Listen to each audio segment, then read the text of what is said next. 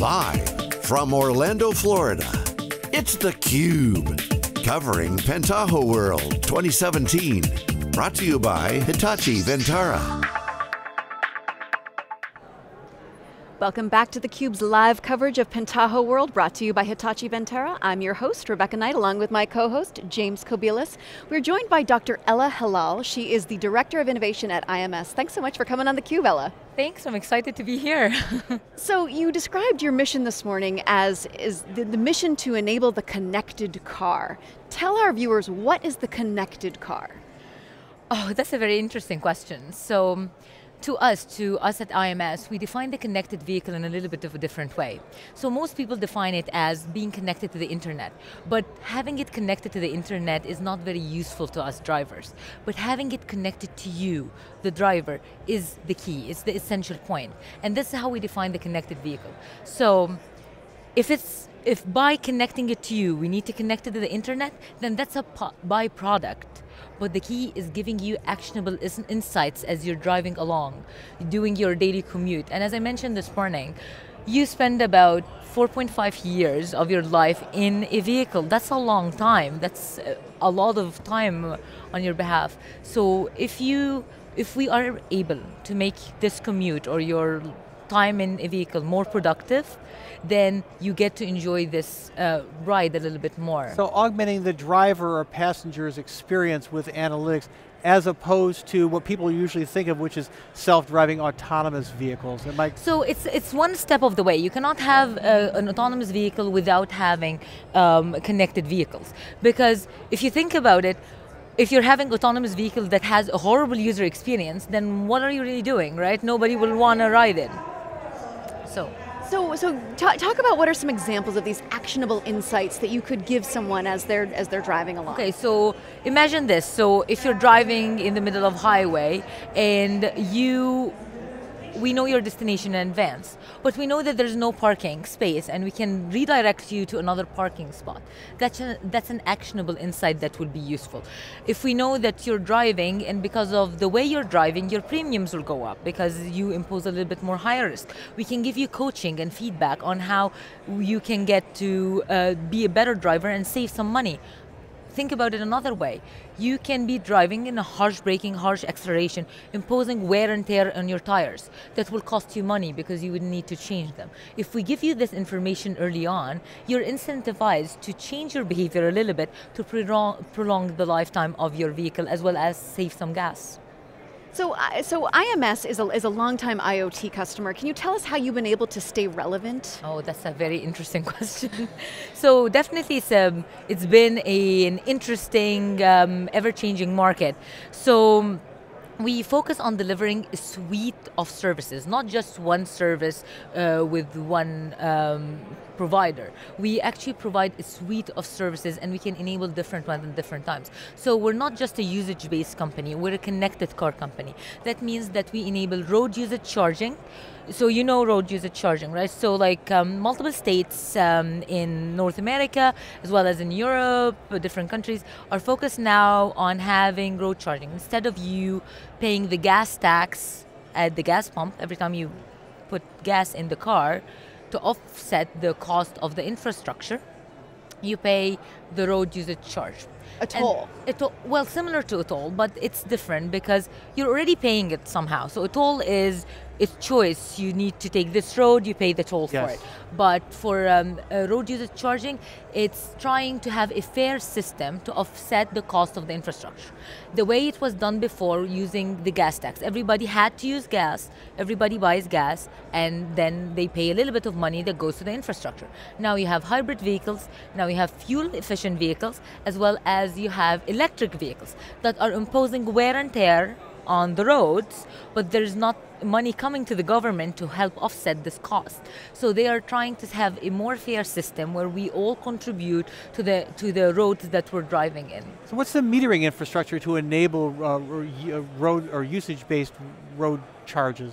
Okay, so road user charging is actually quite interesting. So you think it has a lot of different additional overhead that you need, but actually it's not. We as a company enable road user charging through an OBD dongle that you add on your vehicle, and that's enough for us to get all the information needed, whether it's just mileage information without GPS. Again, in the diagnostic port. It's in diagnostic port. Yes. So it has multiple ways, right? So you can enable it. Road user charging has multiple flavors of it. So one of them with GPS information, so we only charge you on public roads, not private roads. So if you have, like, if you're driving on a campus or like a big campus at work, you're not charged for that. You only pay for public roads. If we don't have GPS, we do mileage-based approach where we collect this data and we provide it to the government to charge you for it. And the nice thing about it, they actually do a gas rebate, so gas tax rebate. So you get you claim these mileages, you claim what you're paying for road use charging, and you rebate your gas tax. Another flavor of it would be based on an OBD2, sorry, other than the OBD2 is a mobile phone. So we can use a mobile phone to collect similar data and again understand where you are and accordingly charge you, send the information for the government to charge you as such. As it relates to the Internet of Things, then, those are approaches that, would you regard those are both as IoT related approaches? Are there any other like metering technologies that you're exploring for gathering this data in a way that's more or less invisible? So I would definitely consider this as an IoT because again, the IoT is having the sensors embedded in multiple services. Yes. And so definitely to me, that's an IoT application. That being said, there are the existing tolling approaches, which are like cameras and sensors at entry points and exit points. These are roadside infrastructures. You can also have like high occupancy lanes, where if you're in it, they can take a picture or sense how many people in the vehicle. So there are a lot of technology that enables road usage charging.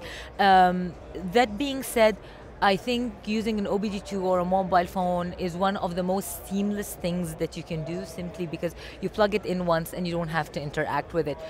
So how is Pentaho, how are you partnering with Pentaho to manage all this data to drive these programs? Actually, that's an interesting question. So we're at PentahoWorld, yeah, so let's exactly. hear it. This is the right question to ask here. So Pentaho has helped us accelerate the ETL, the extract, transform, and load process, especially that we're collecting data from diverse sources, from heterogeneous platforms, whether it's from an OBD2, from a mobile phone, or even from vehicles themselves. So collecting data from all of these different sources, Pentaho enabled us to ingest it fast, extract it, transform it, and load it. It also helped with data integration. So the Pentaho data integration platform helped us work with multiple sources, get stuff fast, get it ready, and above all, it helps with the visualization, because we work with different clients and each of them require a different report or view of the data in an aggregated way. So Pentaho definitely helped us accelerate and adapt fast to the requirement of our clients. Are the clients, are they fleet managers? Are the clients insurance companies? Give us a sense for the sort of dashboards you provide to them. And I'm using dashboards in a double entendre sense. To what extent can this technology be embedded in the dashboards of the future connected cars to help drivers and passengers to modify their behavior while they're using the road system? So I will answer that onto two parts. So first, who are our clients? So we work with definitely insurance companies, some of the top in the world, which would need data in a different form. We work with governments. We provide them for road user charging, for example, work with governments. So we provide them a different view of the data as the requirement. Work with fleet managers, a fleet insurance company, which is commercial lines. We also provide information to the end driver, to the end user, because how can you help them change their behavior? How can you give them actionable insights if you're not interacting with them? So all of these are different endpoints to our data and how we're exposing it. Regarding what can we show in the dashboard, if you think about it, today in some sense we're showing some information. We're showing actually a lot of information. So we have the mobile app that acts as an interface or a touch point between us and the end user. Because at the end of the day, the end user is the one who owns the data. It's not IMS, it's the end user who owns the data. And he's allowing us to use it to give him insights to get insurance discounts, or know how much is being charged for road user charging, or like enable services like roadside assistance and others. So the mobile app is our interaction point, and we have like screens that show the logs of your trips and like what good did you do, what bad did you do. We have analytics on this behavioral side, where are you in terms of percentile on like all different drivers. So that also gives you an encouragement, and we always focus on positive feedback to help you enhance and change your driving to the better. What are you doing in terms of data masking and anonymization to protect the privacy of this data that's being processed through your applications? Definitely, very privacy sensitive, obviously. No, yeah, and we are very, very aware of it. We're actually... And how are you using Pentaho in that regard? Okay, and we're very, very aware of it, and we're very, very security conscious. So if you think about it, who are our clients? Our insurance company who are security focused, and then governments who are security focused. And so when you work with like such big companies and big institutions that are very aware of security, you need also to step up and show that. And this is why we're ISO certified in many, many areas. So we're very aware of privacy. We never use any PII, and our PII officer, we have a security officer that is very, very, very strict, let me tell you that. Right. And when we use data, we use it in an aggregated and anonymized format. So you cannot, and we use differential privacy on it, so you cannot identify one person added or removed out of it. So we use all of these different measures. And all the data that is being sent from the device is double encrypted on a VPN, as well as sent in a binary format to our back end through a secure system. The devices are unhackable because they are designed such that they cannot receive input. They're just made to send out input. So we work on privacy and security. We are actually a privacy and security focused institute, and this is why we have been chosen by top tier insurers as well as governments to work with. So how far are we from fully autonomous vehicles? I mean, you in your keynote you talked about how actually people think we're further along in the journey than we actually are. But can you walk us through the next steps and then give us an estimate? Tell me when to ditch my car. Yeah, right, exactly. Now. That's what I want to know. Okay, that's a interesting question, and I'm sure it's a very controversial one, because everybody would have a different opinion. I know somebody in my team, and if he's watching, he would say, like, in the next 3 years, I will have my next autonomous vehicle.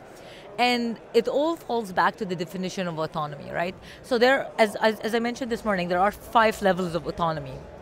So level 0 is having no autonomy whatsoever. So it's like your 1970 or 1960 car that you drive, you enjoy, but it does nothing except it enables you to drive.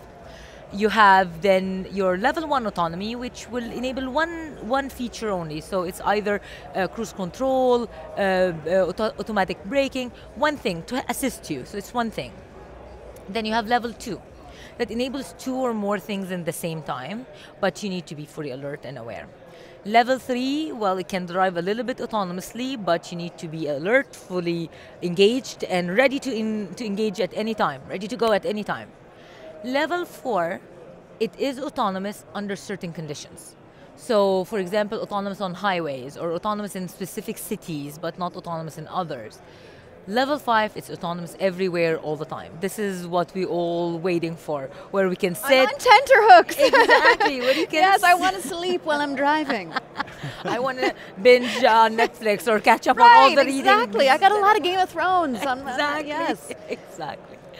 So it depends on how you define autonomy, and this is where defines where we are on the progress. So if you look at Tesla and Google car, we're actually somewhere between level 2 and level 3. Multiple systems are engaged, but you need to be fully alert and ready to intervene at any time. We're still not at the phase where you can lay back and relax and So sleep. what is your opinion? Finally, how many years are we looking? Okay, depends on the level. So if I say level 3, yeah, well, we have it. Ella! Now. If we're talking You're about hedging. level 4, I would expect, okay, so level 4 and level 5 has its challenges. Level 4, I would expect it to be between 5 to 10 years, somewhere in between, but level 5 is a little bit further. And the reason is multiple things. I would say 15 to 20, and I'll tell you why. Number one, you would have multiple cars coexisting on the road. And humans' decisions are subjective and are not always predictable. So you will always need to default to human intervention when needed. Road infrastructure takes a long time to be developed and for government investment. Third one, you need human acceptance and trust into these systems so that I can trust my 6-year-old daughter to sit there and I will not be afraid for her life. So these things take time to develop, and this is why I'm saying 15 to 20 years. Okay, so you heard it here folks, all right? Yeah. 15 to 20 years. Great. I'm all for it. Ella, thanks so much for coming Yes, on theCUBE. awesome. It was a great conversation. I really enjoyed it so much. Thanks for having me. I'm Rebecca Knight for James Kobielus. We will have more from theCUBE at PentahoWorld in just a little bit.